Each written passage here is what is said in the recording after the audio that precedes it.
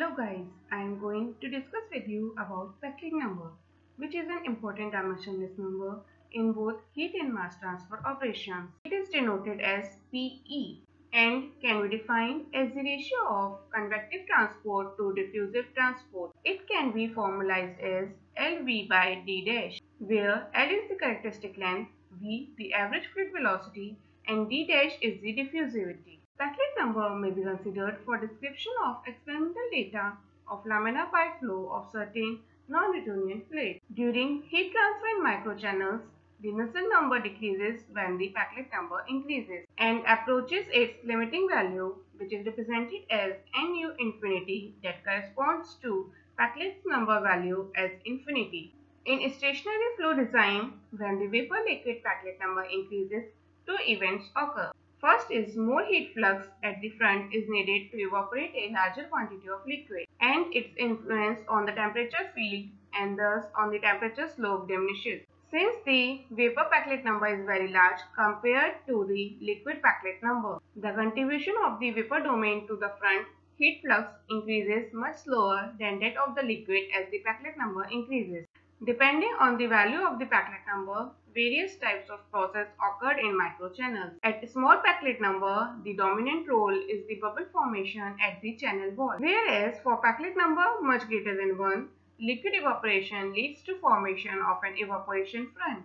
At small Peclet number, the flow is stable and an increase of the wall heat flux leads to an increase of the rate of evaporation, growth of the Peclet number, development of flow instability, and transition from stable to unstable flow. The Peclet number corresponding to transition from stable to unstable flow decreases with increasing wall heat flux.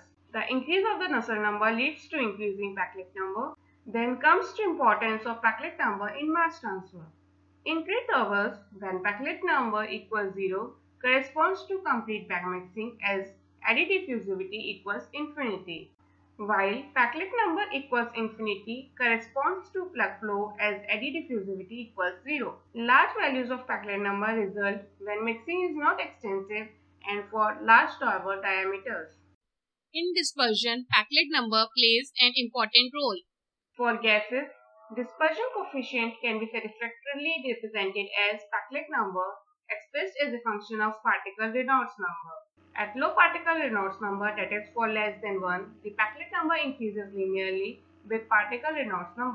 This is consistent with the hypothesis that at low particle Reynolds number, molecular diffusion predominates. At particle Reynolds number greater than about 10, the Peclet number becomes approximately constant. With liquids for Reynolds number in between 10⁻² to 1000, the Peclet number shows little variation and is of the order of unity, and the effect of molecular diffusion in liquids is insignificant at Reynolds number up to unity. The books used as references are listed here.